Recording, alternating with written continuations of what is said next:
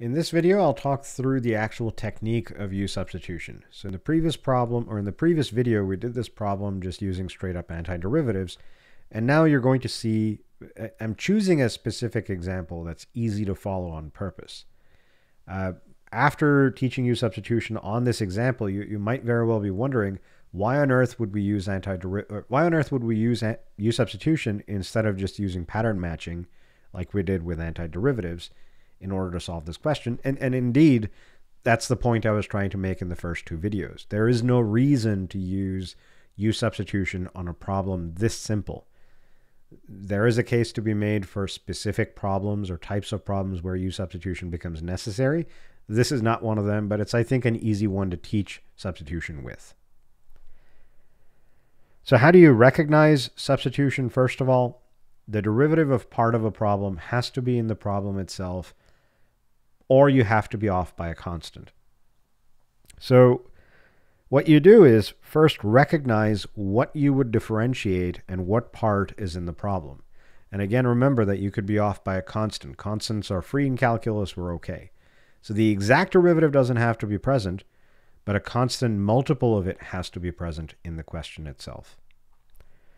So let u equal to 3 minus x, because if I find the derivative of 3 minus x, the derivative is -1, which is a constant multiple that I'm off by, and that's okay.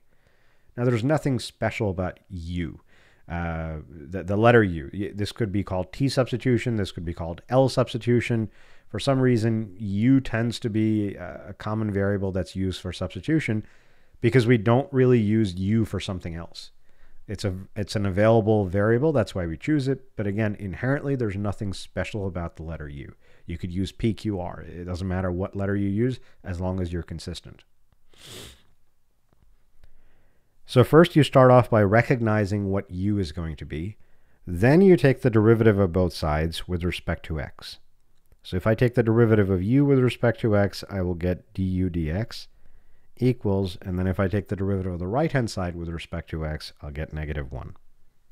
Pause the video here if you don't know what I did. Make sure you go back to implicit differentiation and review why it is that this worked out the way it did. Now, even though we've spent the entire semester saying that this is not a fraction, and it isn't, it's beyond the scope of this course as to why for the next 5 seconds we can treat this as a fraction. So only at this time, multiply the dx over to the other side. So you get du equals -1 dx. Now the question becomes, do you see exactly this in the problem that you were given? I see a dx, but I don't see a negative dx. So what I'm going to do is take the negative and move it over to the other side. So I'm going to divide the du over by -1 and get dx. So to recap, before we get too far ahead, we let u equal to 3 minus x. We took the derivative of both sides with respect to x, and then I multiplied the dx over to the other side. I then ask myself the question, is this present exactly in the problem? If it is, great. If not, then make sure that the right-hand side matches whatever the question's giving me. So here the question's only giving me a dx and nothing else. So I'm going to take the -1 and divide it over to the other side. At this stage, we're ready to go from x land to u land. And this is the crucial part. This is the part where a lot of students will make mistakes. The whole idea behind u substitution is that you're changing the variable entirely. You're going from living the problem, or from the problem living in x land, meaning all the variables are x's, to the problem now living in u land, where all the variables are u's.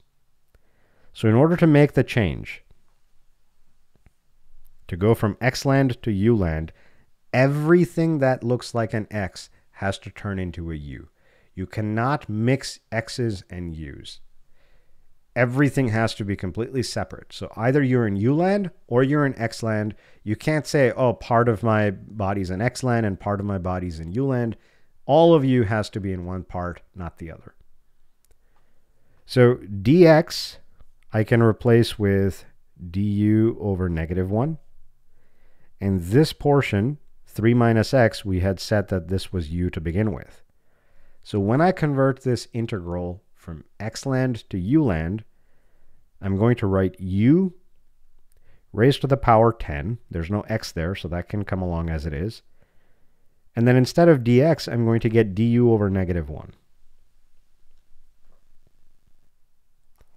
Now I can take this negative 1 because it's in the denominator, and I can move it out of the integral because it's a constant multiple. So I'm just going to put a negative on the outside. And then I have u to the 10 du. At this stage, what you've done is basically made the integral slightly easier to find.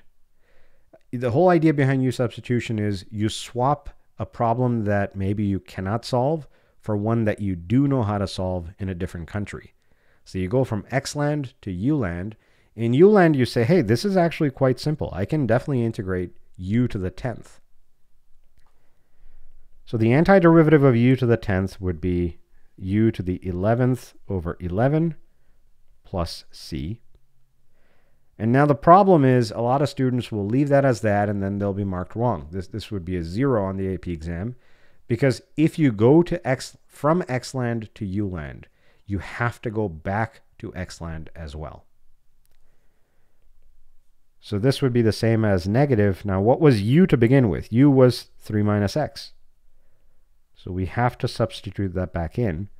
So it would be negative the quantity 3 minus x to the 11th over 11 plus c. Now, if we scroll up, keep this in mind. Right here, we got the exact same answer. I'm going to pause this video because I'm going to run out of time in 2 minutes. I'll see you guys in the next video.